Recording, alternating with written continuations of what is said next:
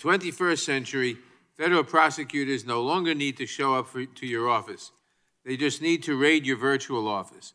They do not have to subpoena journalists directly. They just need to go to the cloud. And rather than providing Americans with meaningful notice that their private electronic records are being accessed in a criminal investigation, the department hides behind its ability to ask third-party providers directly. They deny American citizens, companies, and institutions their basic day in court, and instead, they gather their evidence entirely in secret. Reforms we should consider moving forward. I look forward to working with Mr. This committee has long recognized the Justice Department's need to investigate the unauthorized disclosure of classified information, and it supports those investigations whenever they are properly predicated. Our responsibility to combat leaks is not, however, carte blanche authority to engage in sweeping surveillance of American citizens, businesses, newsrooms, and universities. It was not tolerable after 9/11, and it is not acceptable now. If history and recent reporting has taught us anything, it is that we cannot trust the department to police itself. While I administer the oath.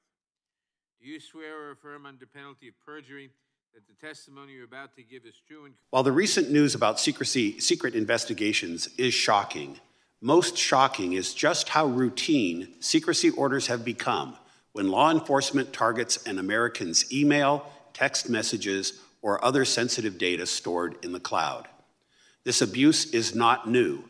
It is also not unique to one administration and is not limited to investigations targeting the media and Congress. I appreciate the opportunity to testify on the need for legislative reform. Secrecy orders are too often used for routine investigations based on a cursory assertion that the government has met a statutory burden.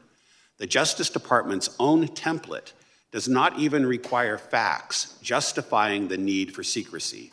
Instead, the template merely asserts that any disclosure would seriously jeopardize the investigation for a variety of boilerplate reasons. It scrutinizes each legal demand we receive to protect our customers' interests. Secrecy orders are sometimes necessary, such as to investigate cyber attacks, to keep our children safe from online exploitation, or to prevent terrorist attacks.